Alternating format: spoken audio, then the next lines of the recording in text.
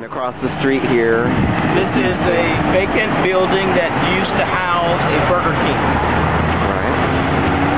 And do you know about how many years it's been boarded up now, approximately? 5+ years. Okay. And again, the purpose of expanding it to include this area, we talked about public and private partnerships. Allow public and private partnerships to develop commerce in your area.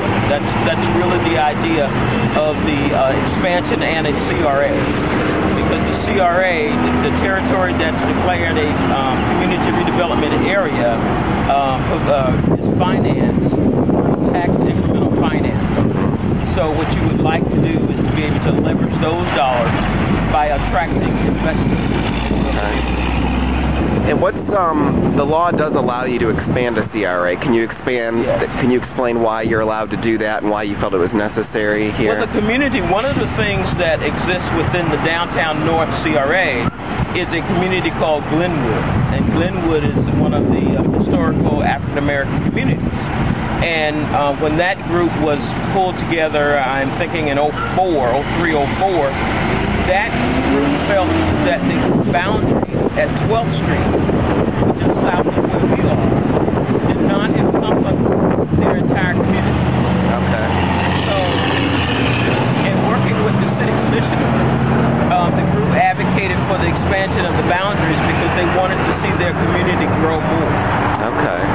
This is part of the Glenwood, what's the name of their board? The Glenwood Working Partnership. Working Partnership. Right. So they've wanted this, for how long have they felt that the boundary needed to go further north? It's probably been a 3 or 4 year effort. Oh, okay. Right. So you're pleased that the city commission approved that? Yes, yes. And it allow us to do further development and investment in the community. And you said this used to be a gas station here, this particular building? Yes. And it was a 7-Eleven type store, a convenience store. Mm-hmm. And it's my understanding that plans are underway to reinvent this building. Okay.